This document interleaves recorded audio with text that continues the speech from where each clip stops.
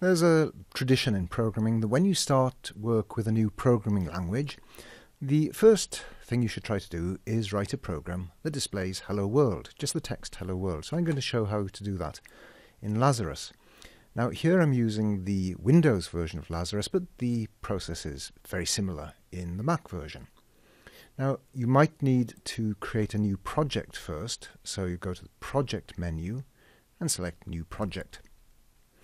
Select Application and click OK. So this pops up a new form and a new code file ready for me to start programming.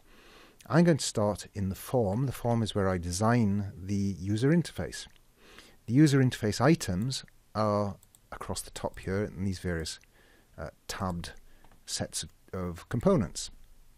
So I'm just going to stick with the standard tab. I'll put on, I'll use a T-edit control for the place where I'll display the text. So I just select that, just one click, and then release the mouse button to select it, go onto the form where I want to drop it, and I click again. And there's my edit control. And you can see in the properties over here, it has a list of properties. I could change the text, for example, if I find the text property, which is down here.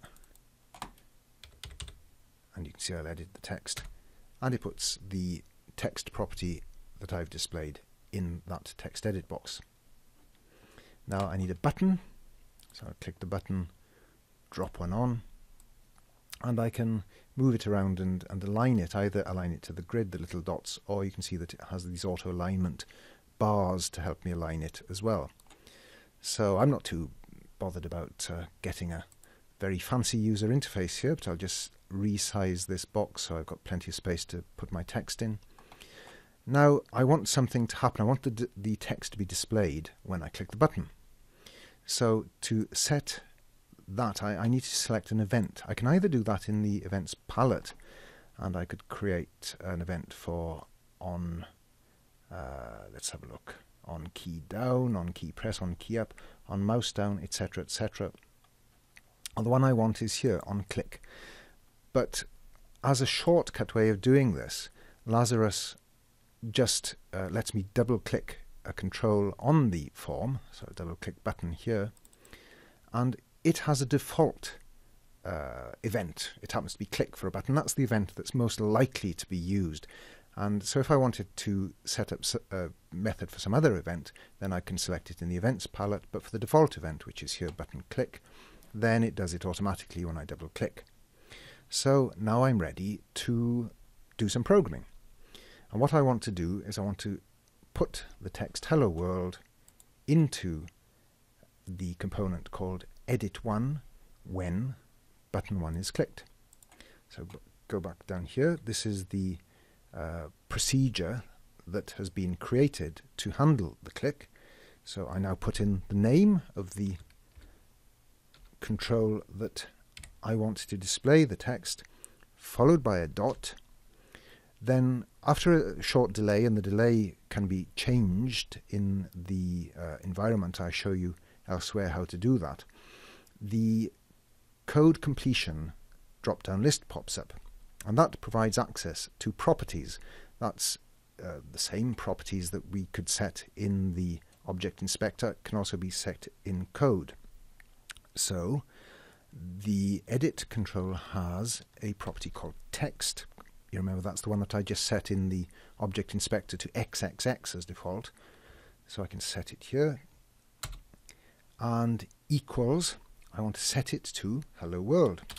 The string delimiters in Pascal are a single quote, so I put single quote Hello World, terminating single quote.